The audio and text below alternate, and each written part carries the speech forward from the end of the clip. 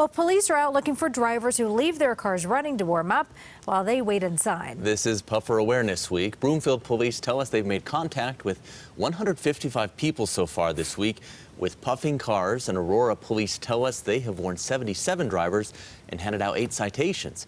Mackenzie O'Keefe goes along with officers on patrol.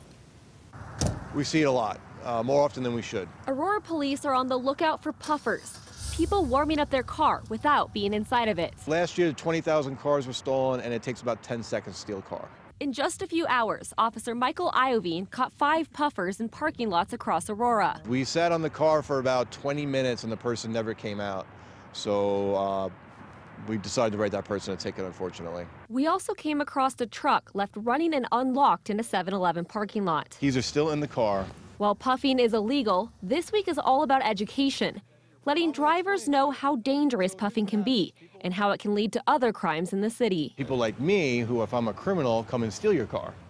And then your car is then used in shootings and other carjackings and stuff like that. Reminding drivers that they can help prevent crime. I understand why they want to do it. It's just, it causes a whole lot of grief for the rest of the community. Police say that if you have a remote start, that is completely legal. But if you do have to get inside your car to turn it on, police ask you that you just sit inside and warm up with your vehicle. I'm Mackenzie O'Keefe, covering Colorado First.